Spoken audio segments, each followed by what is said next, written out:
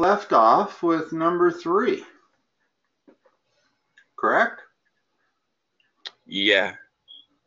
And we did not do number 4. No. All right.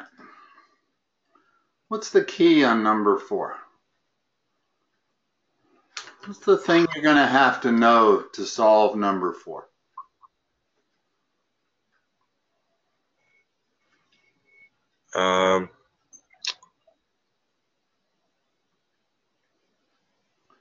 What's this mean?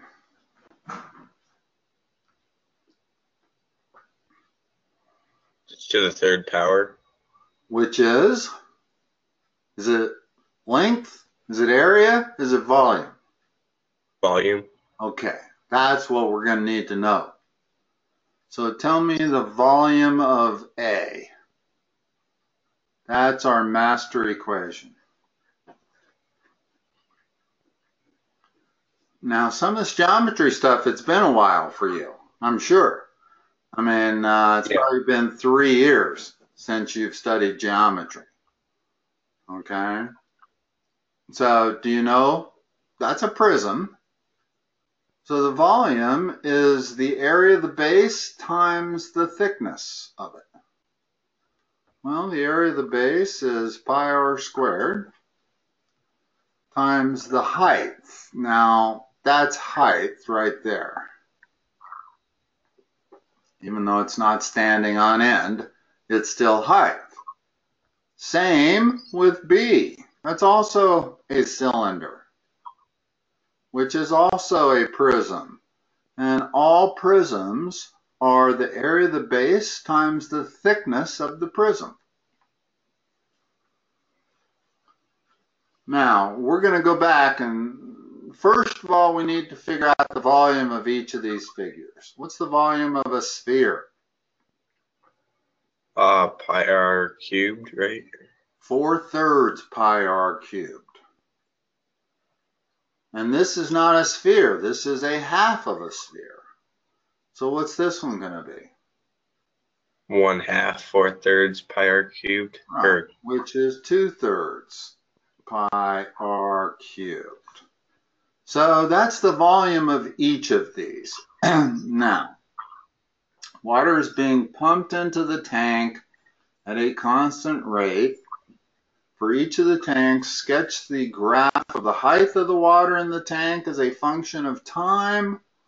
Assume the tank is initially empty and will be filled.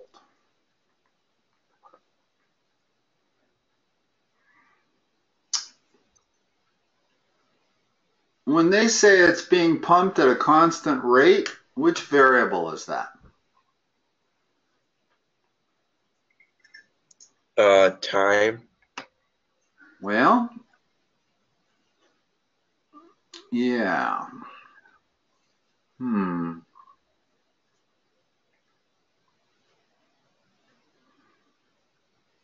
For each of the tanks, sketch a graph of the height of the water in the tank as a function of time. Well, let's do the easy one, this one here. As a function of time, height.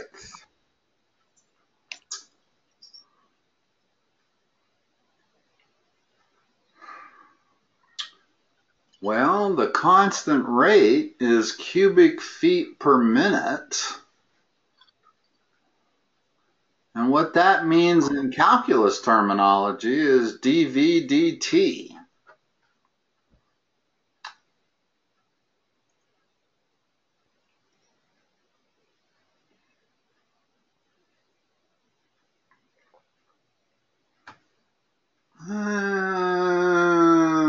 This is a little bit bizarre. I'm not exactly sure. Sketch a graph of the height of the water in the tank as a function of time. Okay, we should be able to figure this out. If they're pumping in at, say, wow, This is a test that assumes you do not have calculus knowledge, is that correct? Yes. This is all based on precalculus. Or before, yeah. Yeah. Well, let's see. If we were to make up a variable, let's say the constant rate was A, cubic feet per minute.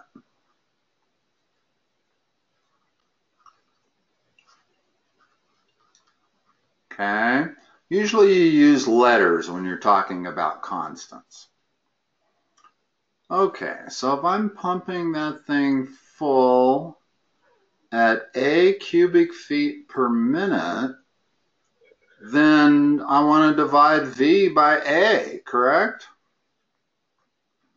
Yeah. In other words, if I take the volume and divide it by A, the rate that it's being pumped in, that'll give me the time that it takes to fill it up. But, okay, and that's as a function of time. Well, if I divide the left side by A and divide the right side by A, now this represents the time that it's going to be filled up. So it would be pi r squared h divided by this variable A. And if they want time versus height, you can sketch a graph of that, correct? I think so. Well, they don't say sketch a graph of the height of the water in the tank as a function of time, which doesn't really say that time should be the horizontal axis. Yeah, it does. It says, so we need to solve for h as a function of t. Okay, so this first one, bear with me here. This is seemingly amazingly difficult for the subject matter. There you go. There's your height on equation number 1, A, rather. The height in the tank will be the time that it's been filling times the rate that it's been filling divided by pi r squared. Now, how you graph that, presumably you would use a calculator to graph that, okay? And we're going to do the same thing on all 3 of these. Here, this still seems to me much more difficult than it should be. Let's first of all, for each of these, our goal really is to come up with an equation that relates h and t, correct? In other words, regardless of how complicated that equation is, once I can relate h to t, then I'm going to be able to graph it, even if I have to use a calculator, okay? Okay. You with me? Okay. So what we have to do is take the volume and come up with t. Well, one way to do it is to divide both sides by A, the rate that water is being pumped in, and that gives you the time that it takes to fill it. So again, I would have TA equals h divided by pi r squared. That was the same equation for the first one, as it should be. Those 2 things are both cylinders, I think. I don't know. This is a very strange problem. Over here, we got V divided by A equals that divided by A. So now we have TA 3 halves divided by pi r cubed equals, ooh, there's no h on this. Well, what is h? h is half of a radius.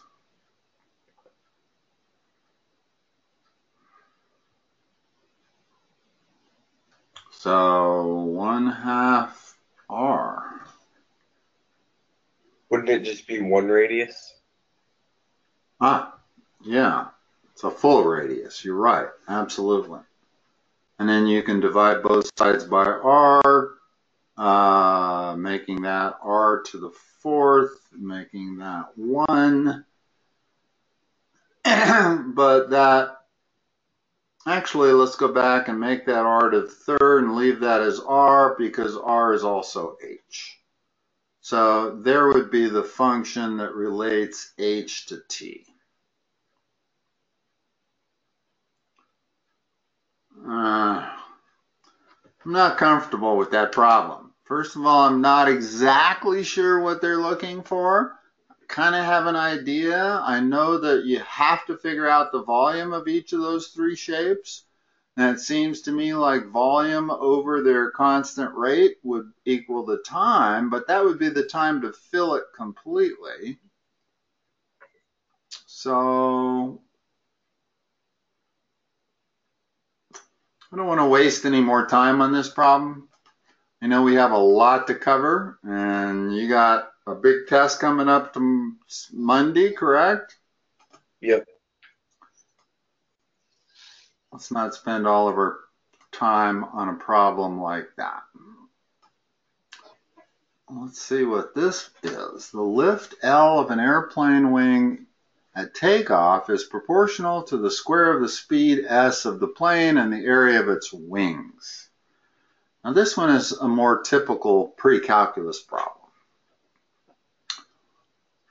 If I tell you y is proportional to x, what's the equation?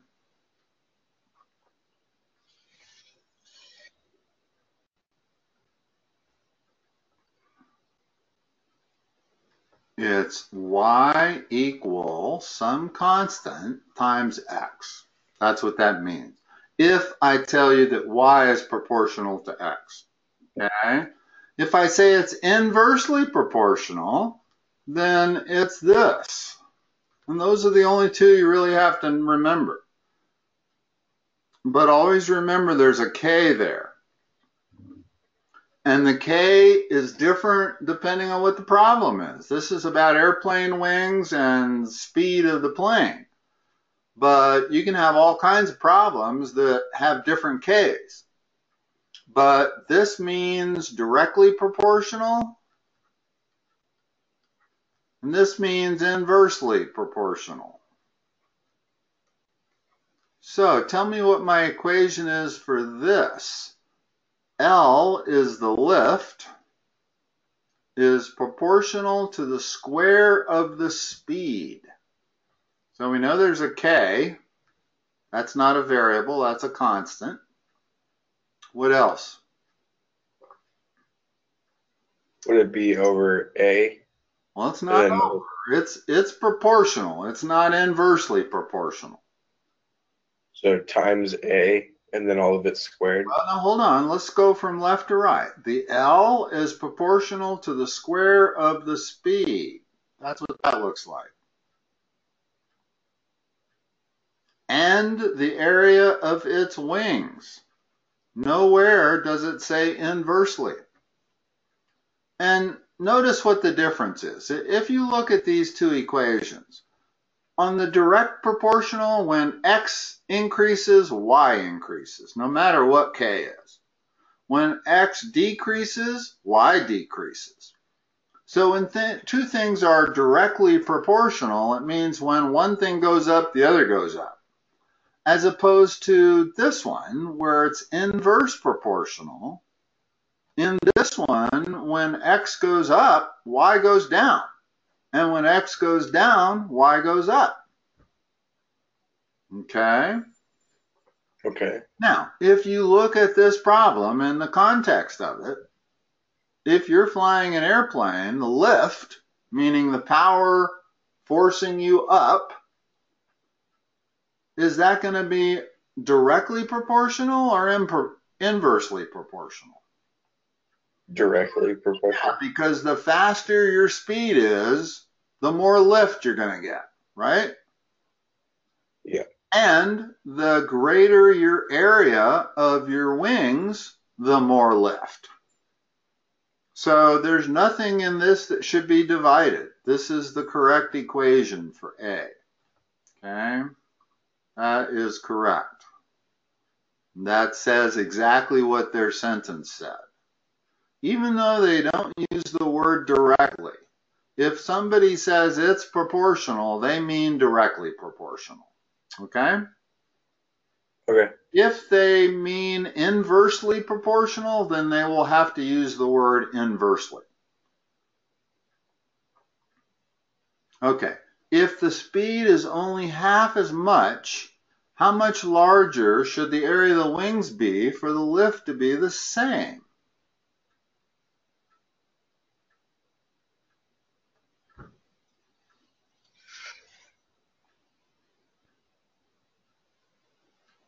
So we put it into the equation. Yeah, pretty much. L is going to be the same. K is no different. But instead of S, we got 1/2 S. That whole thing needs to be squared. Now, what does A need to be for this thing to be the same lift? If I put 2A, would that do it?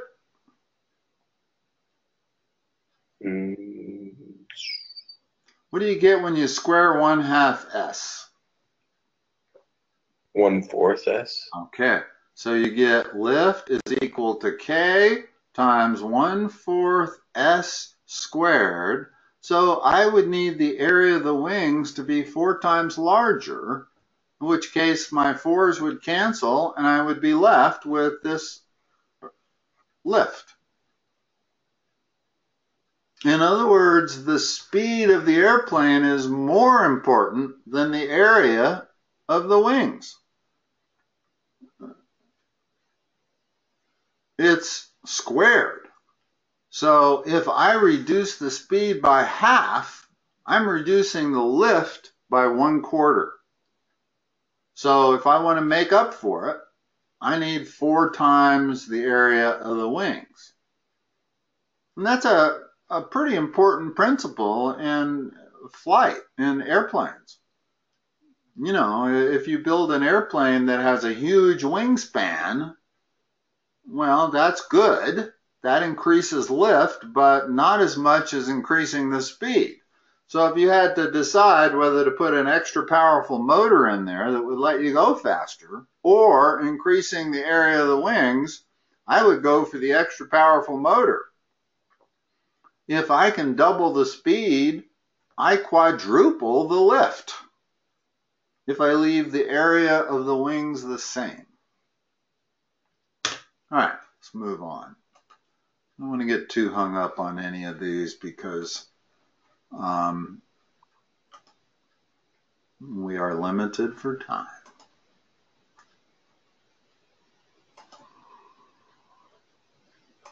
And this stuff here, I don't see that as being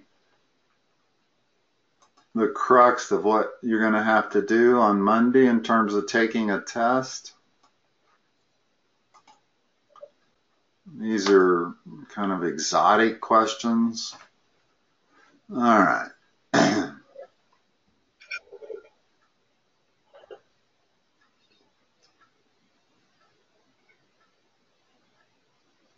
Wow.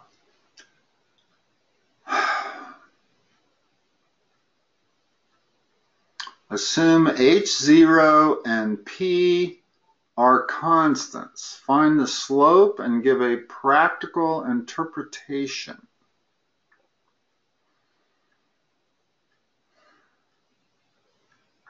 Well, what's the first logical thing to do? In other words, I don't see anything in there that looks like y equal mx plus b, right? Yeah. So how can we get it into a form that might approximate y equal mx plus b? It's the first thing we should do. Now remember, this is a constant. That's just a number. That's a constant, that's just a number, and that's a constant, that's just a number. So how about first of all we distribute the p? Okay? Okay. In other words, if you don't know what to do in math, try doing whatever you can do. The only thing I can do at this point is to distribute that p.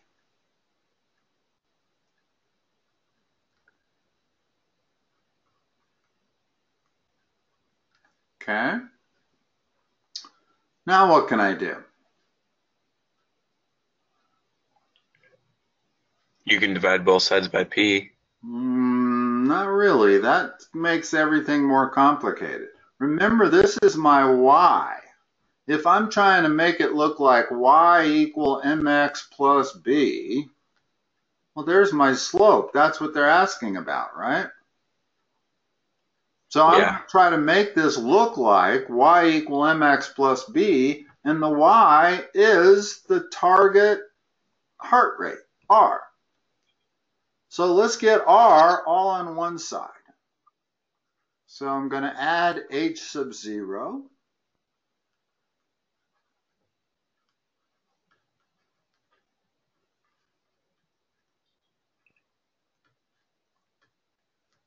All right. Now what do we know? This is a constant. That's a constant. That's a constant. That's a constant. And that's a constant. So what's my variable?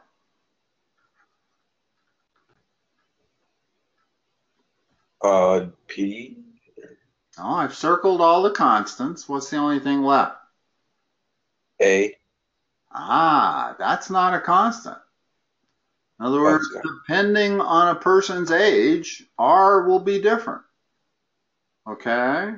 So my real equation here is minus p times a. That's this part, the only part with a variable. And then plus all this other stuff that's just numbers. That's a constant. That's a constant. And that's a constant. All three of those are constants. They don't have anything to do. So what's the slope of this line?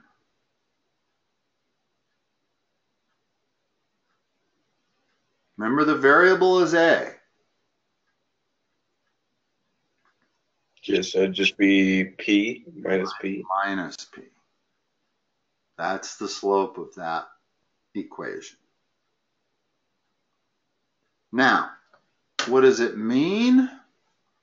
In other words, what's a practical interpretation? Well, the practical interpretation would be what? R is linearly related to A. In other words, your target heart rate is a function of a person's age. So the only thing we needed was the coefficient of A. In other words, that's what M has to be. This B up here, that's what I've circled over here. That's all constants. There's no variables in there. And so I actually do have it in the form of this. And since the only thing they asked about was the slope, that's got to be minus p. The coefficient of the variable, which is a. And the practical interpretation is your target heart rate goes down as a person gets older. In other words, whatever p is, because there's a negative sign in front of it, excuse me.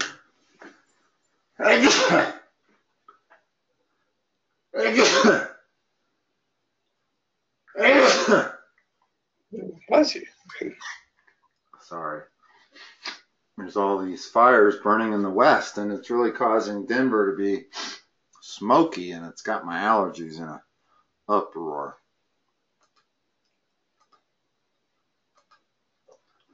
All right, I don't like these questions particularly. They don't seem particularly helpful to me in understanding the material, but I'm not the one designing the test you're going to have to take tomorrow or Monday. All right, you should be able to do these. In other words, these kind of questions are taking a verbal sentence and translating it into an equation.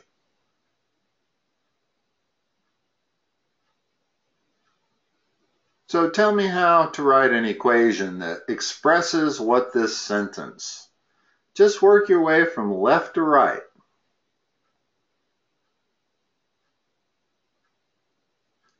How do I represent the cube of the diameter? D cubed. Is an equal sign. Roughly means K. Proportional to the square of the hurricane's duration. So what else goes over there? K squared. Or no. It'd be T squared. T squared. Yeah, the hurricane's duration is T. Okay? So that's the equation. In other words, all I did was I read it directly from the sentence, working left to right. The cube of the diameter is roughly proportional to the square of the hurricane's duration. Now, why did I write K instead of roughly? Well, it's always a K, okay? Roughly means approximately, so they're basically saying K is near 1, but that's not particularly important.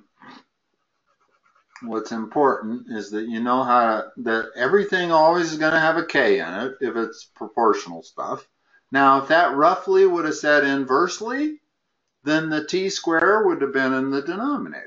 If it would have said inversely proportional, now I would have D cubed equals K divided by T squared.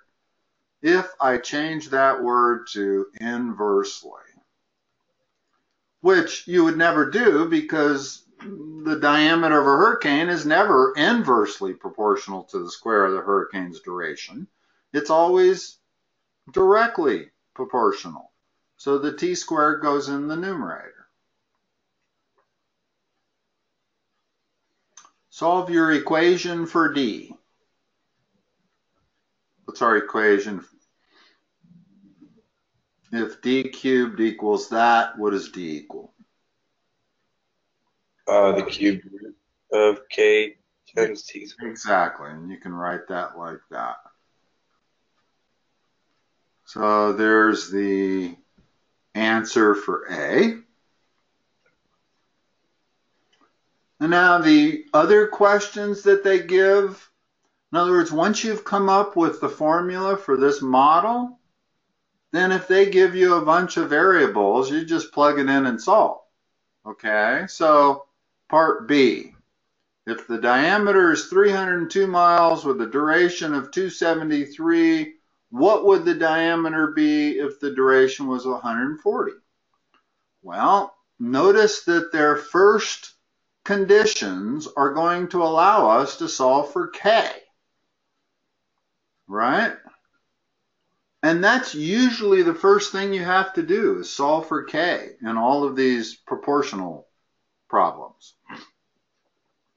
So let's solve for K. Tell me what to fill in for D.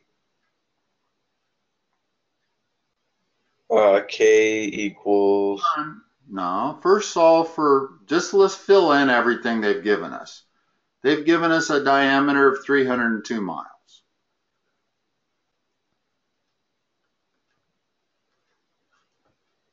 And they've also told us the time was what? 273. You have your calculator in front of you? In my backpack. Yep. You're going to need to solve that for K.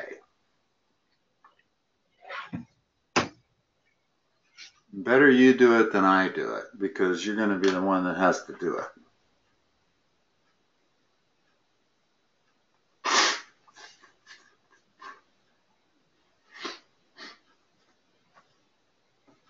It's the first thing you need to do to solve this equation for K.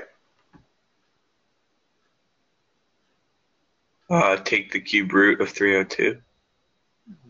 Okay, what is that? It's 302 to the 1/3 power. What is that?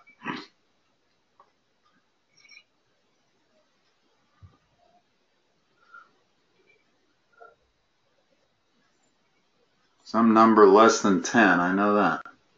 6.709.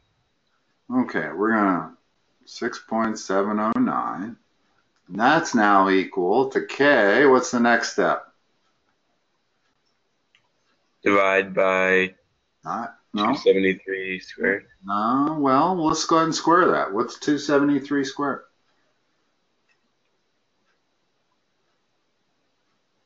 $74,529. Okay, now solve for K.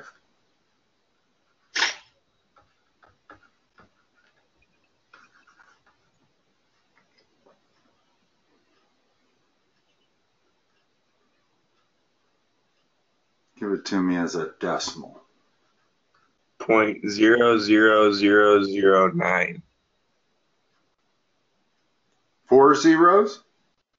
Yeah. Okay.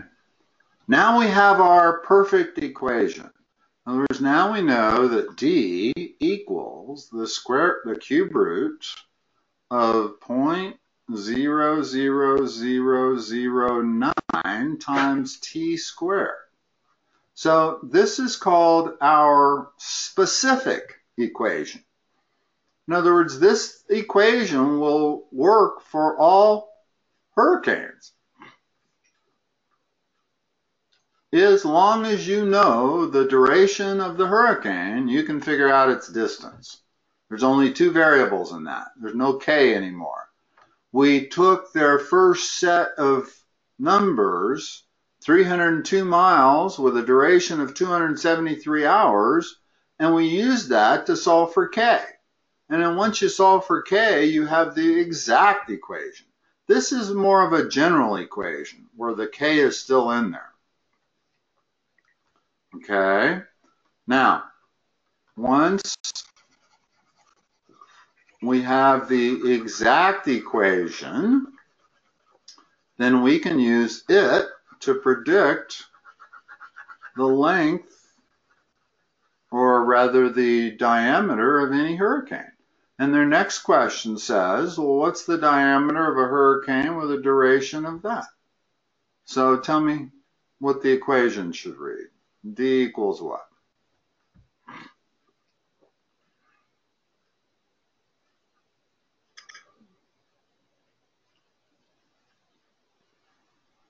There's our equation. So it'd just be the cubed root of 0.0009, 140 squared. You got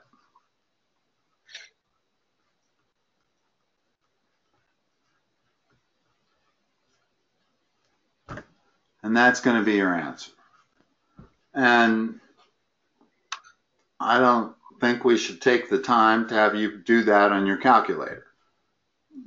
That's not the problem. In other words, we've set the problem up, we've solved it, now we have an equation that's simple to solve on a calculator. Let's go on. Okay? Okay.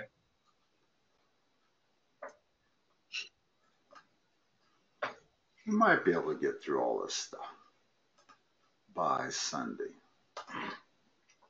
This is page 3, right?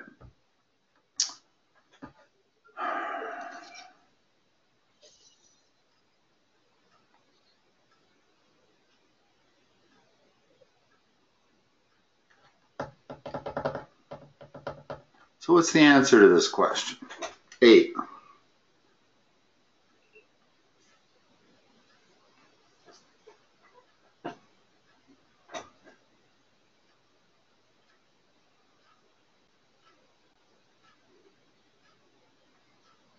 I'd say no, it isn't, right?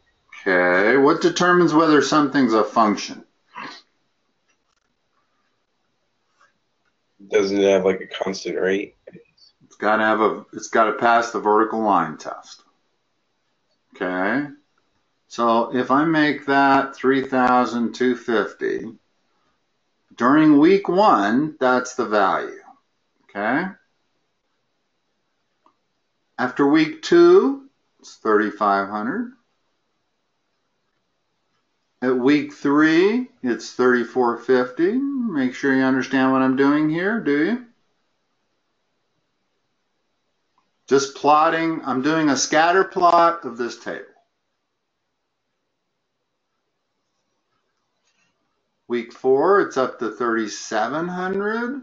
Week 5, it's back down to week 2's level, 3,500. And week 6, it's up to 3,800. Now, if I were to draw a line through those points, it would look like that. Is that a function or not? No. Yes, it passes the vertical line test.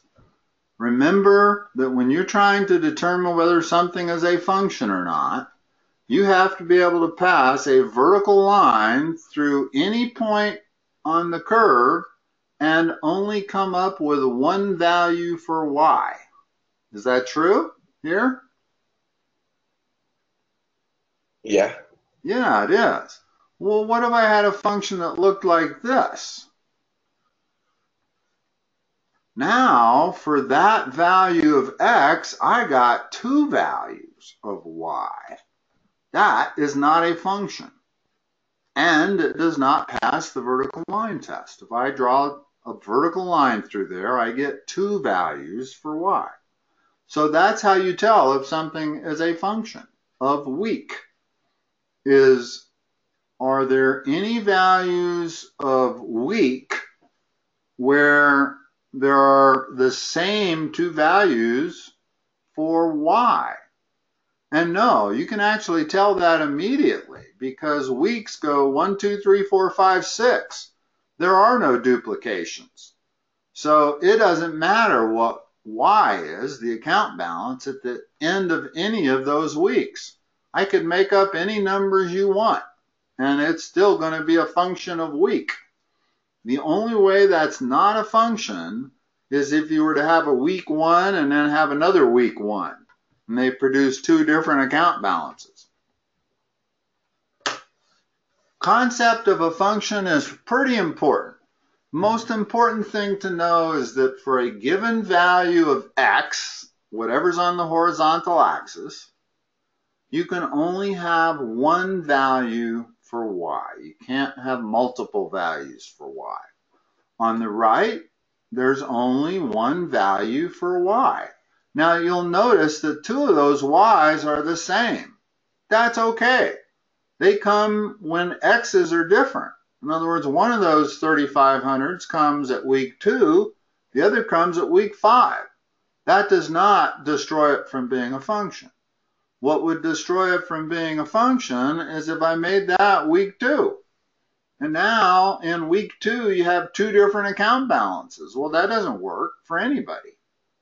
So that's why functions are important. You got to make sure that for any given value on the independent variable, you have one and only one value on the dependent variable.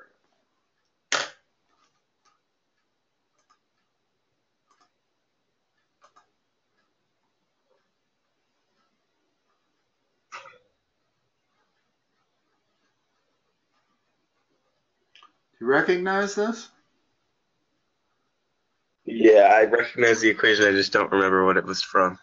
That is the limit quotient definition for first derivative.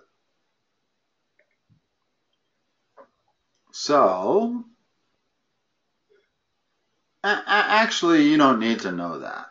Even though that's what it is, and that's why they're giving you this problem, doesn't really have any bearing on how we solve this problem.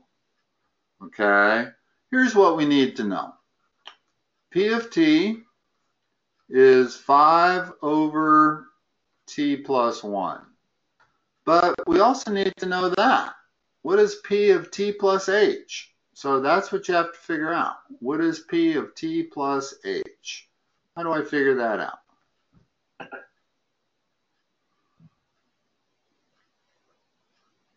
What do you do with whatever's in the parentheses? You distribute the p to it. Plug it in for the variable. Oh, okay. Always. No matter whether it's a number or letters or constants, does not matter how complicated this is. You just plug it in wherever you see t. So tell me what p of t plus h is.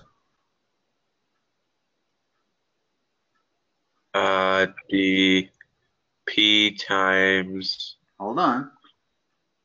You plug it into this function.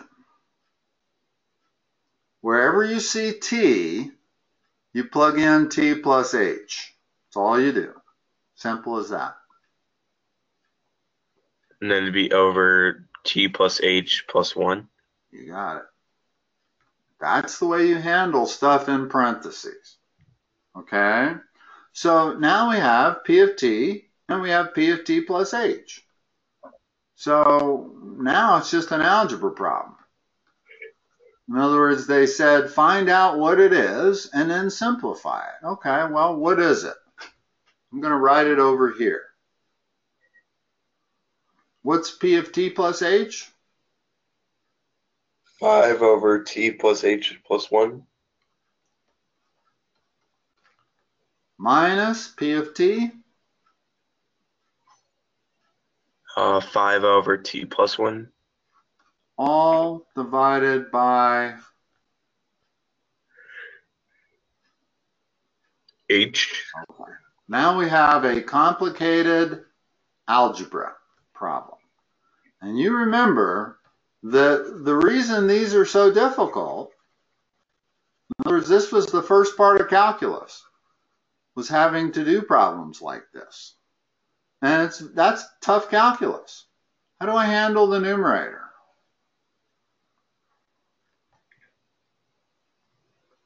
How do I subtract fractions? They have to have the same base. You have to have a common denominator, not a base. Same common denominator. What's the common denominator going to be?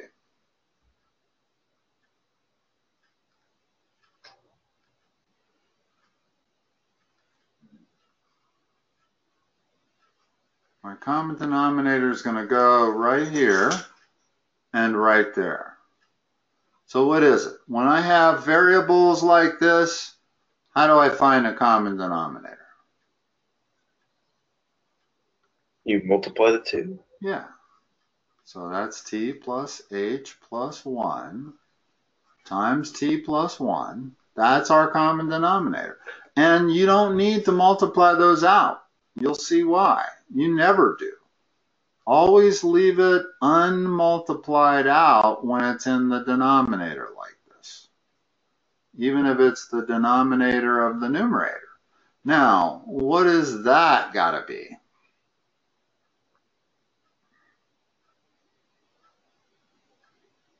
Uh, 5.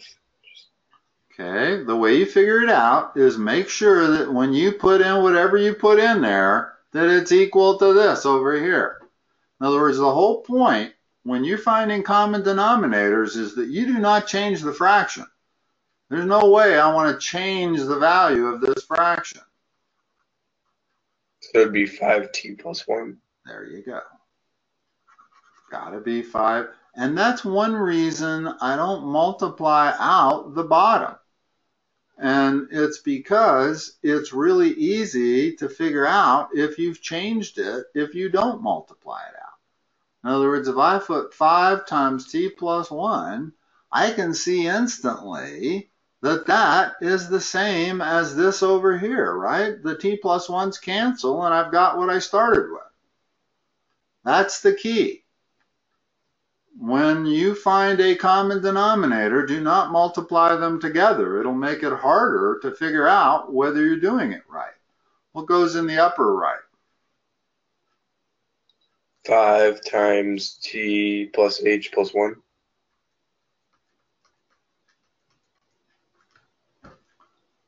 Okay, and now we're dividing the whole thing by h.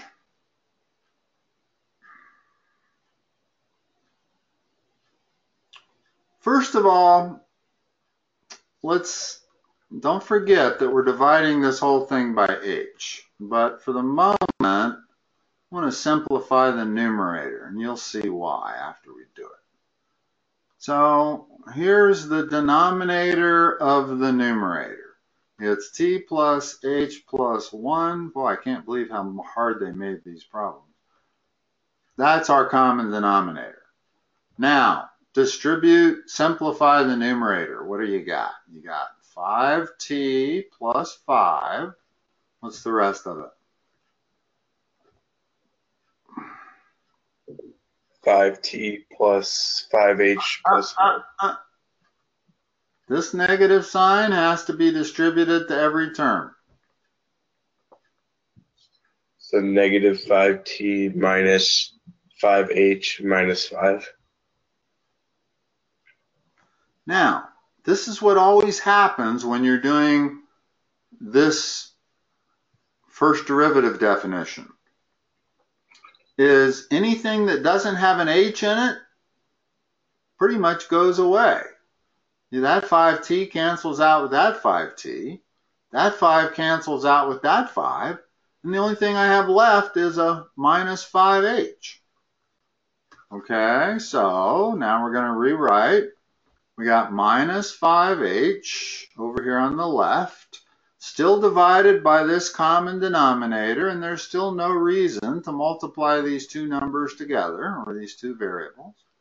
Just leave it like that, but I'm dividing by h.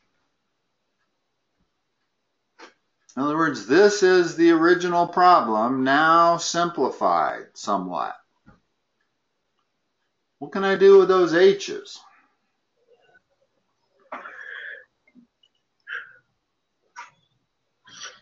Factor it out. By h. How do you divide a fraction by h? You multiply the top by h. You multiply by the reciprocal of the fraction. Well, there's a 1 under that h. So instead of dividing by h, I'm going to multiply by 1 over h, right? If I tell you to divide 1/3 by 1/4, how do you do that math? Multiply 1/3 by 4. Right. In other words, you reciprocate the denominator and multiply. That's what you always do, no matter the level of difficulty. You reciprocate the denominator and you multiply.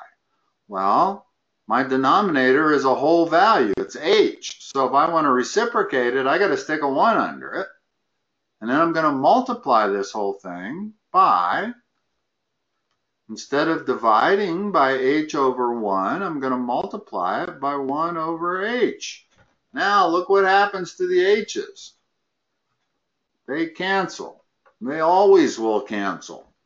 That's the beauty of this definition for first derivative. And so here's what I'm left with. I got minus 5 in the numerator, and I've got t plus h plus 1 times t plus 1, and the denominator there is my simplified answer.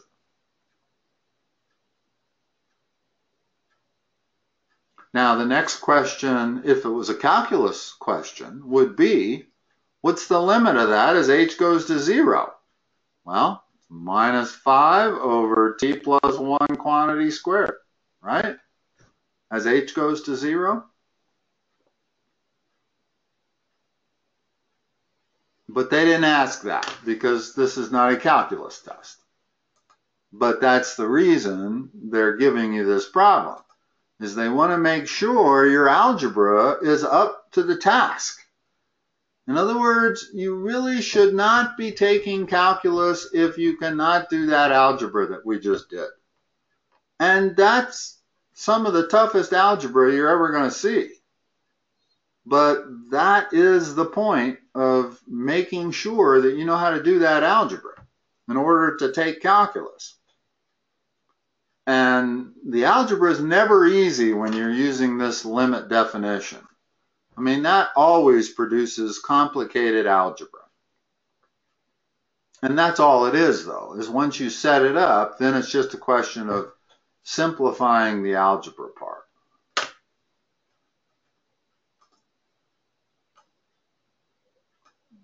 Next page, I guess. Whoop.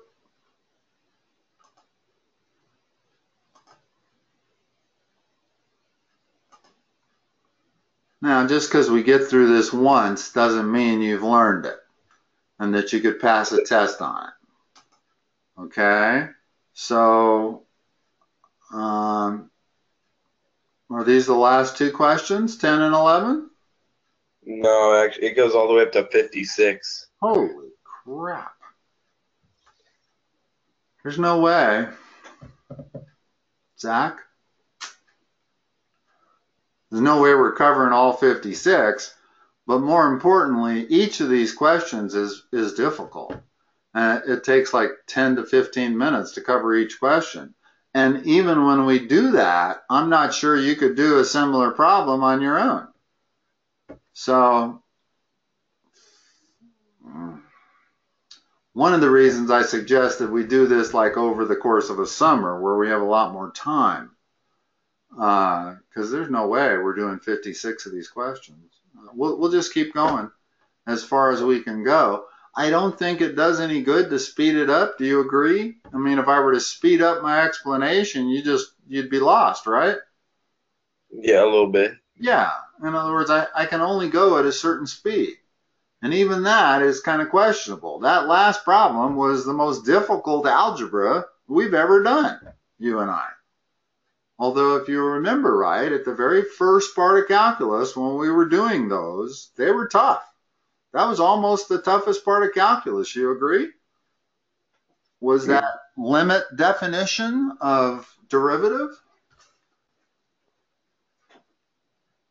Yeah, I guess. I didn't like I think it is. I've always felt it is, because that's really where you get your pre-calculus skills tested. In other words, there's no way to do those limit definitions if you're not really good at algebra. You got to be really have your algebra skills. And then a lot of calculus requires really good trig skills. So, I don't know. You may end up actually benefiting from taking this other course. You might. It might not be in your best interest to jump straight into calculus. As much as I hate saying that, you need to work on your algebra and probably your trig, and perhaps your geometry. Notice that we started this whole thing with formulas for the volume of those objects. So you need all three math skills. You need algebra, geometry, and trig, and you need to be good at all of them in order to really be good at calculus. Yep. All right, let's look at 10. We don't have much time, but we can probably handle 10.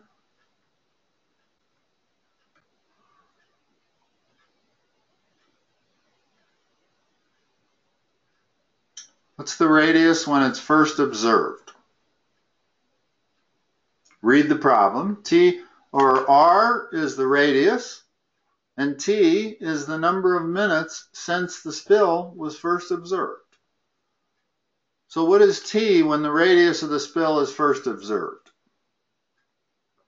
0. So what's R when T is 0? In other words, what's R of 0? That's the same as saying R of 0. B4. Yep. Express the area of the oil spill as a function of time. Well, we have the radius of the oil spill as a function of time. So what's area as a function of radius? It's the area of a circle. Circular area. Pi r squared. Okay, so instead of r, we got this r. So the area as a function of t is a equals 4 plus, hold on.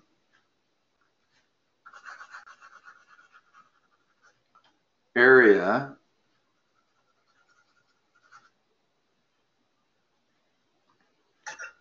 so if area is pi r squared, what's r?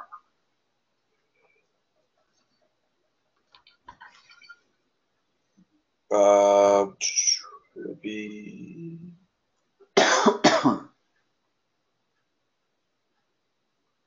Actually, excuse me. Let's just do it this way. There's an easier way to do it here. I was about to do it the hard way. Okay, here's our area right here. Only our area is a function of r. It's not a function of t. But we have r as a function of t. So let's combine the two. There's what r is. So take the r function and substitute it for the r function in area. So what's area? pi times 4 plus 3, or the cube root of t over 2. Squared. Right? Yeah. In other words, it's r squared. So we still have to square the r, and there's the r. So you're correct. All of that goes in parentheses. We square it. There's your area as a function of t. In other words, if you start out with the area as a function of r, and r is itself a function of t, then you can substitute that function for r, like we did. And so we end up getting this area function.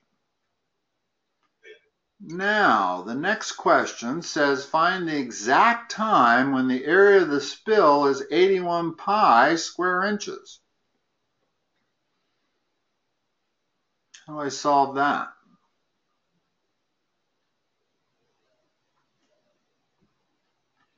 I'm looking at an area function that has two variables, area and time. So I can always tell what the area is as a function of time. But this is giving me an area, and they want me to find out when that happens. So what should I fill in for A? Time, or no, wait. Read the words. 81 pi. Okay, that's what I fill in for A. So 81 pi equals pi times 4 plus the cube root. I don't know why they make these so hard, but I guess they're really wanting to know whether you can do this algebra or not. Okay, now here we have only one variable, t. We've filled in the A amount. So now all I got to do is solve that for t. Okay? Make sure you can do that, though. That's what this is really all about, is, hold on a second. Let's see.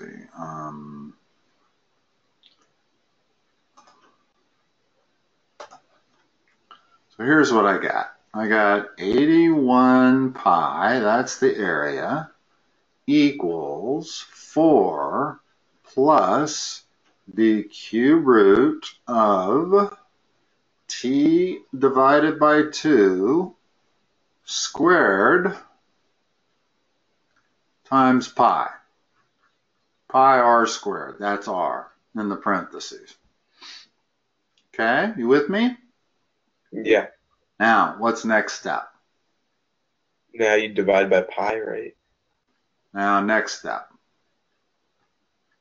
You take the square root of both sides. Yeah, normally that would give me a plus or minus 9, but obviously the only area I'm interested in is the plus end of it. So now I'm down to this. In other words, I've gotten rid of the square and I've gotten rid of the 81. Now what? Subtract 4.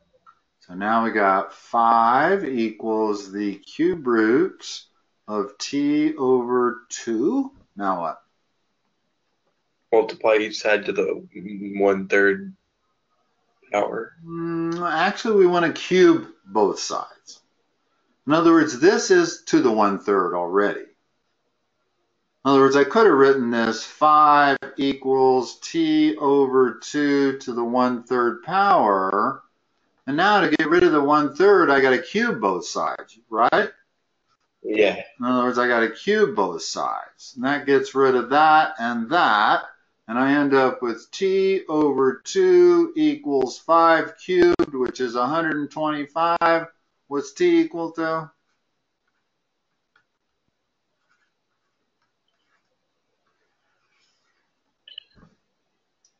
$250.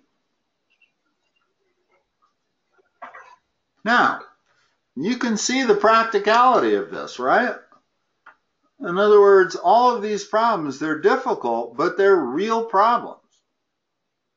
In other words, when an oil spill happens, and if they know how much time has elapsed, they know the area of the spill. But sometimes they don't know when the spill happened, but they see an oil spill and it's 81 pi square inches. They can figure out when it happened by doing this math.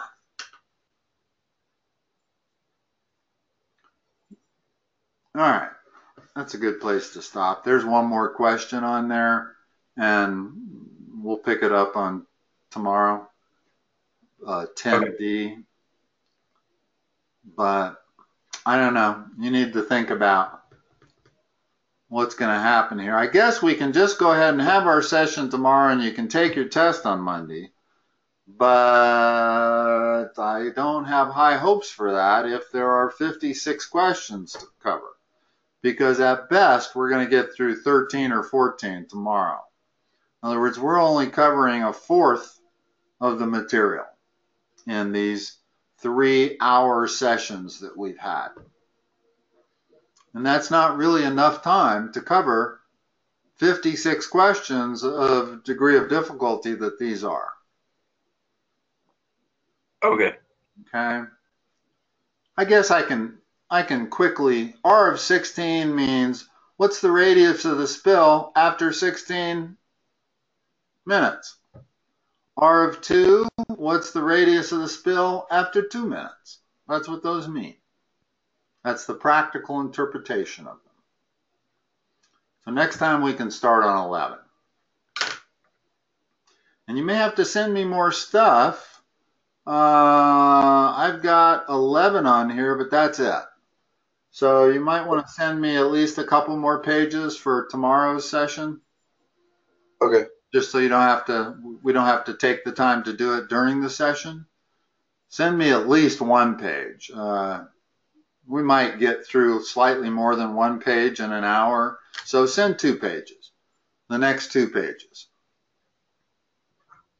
Are some of these 56 questions trig? I'm sure they are.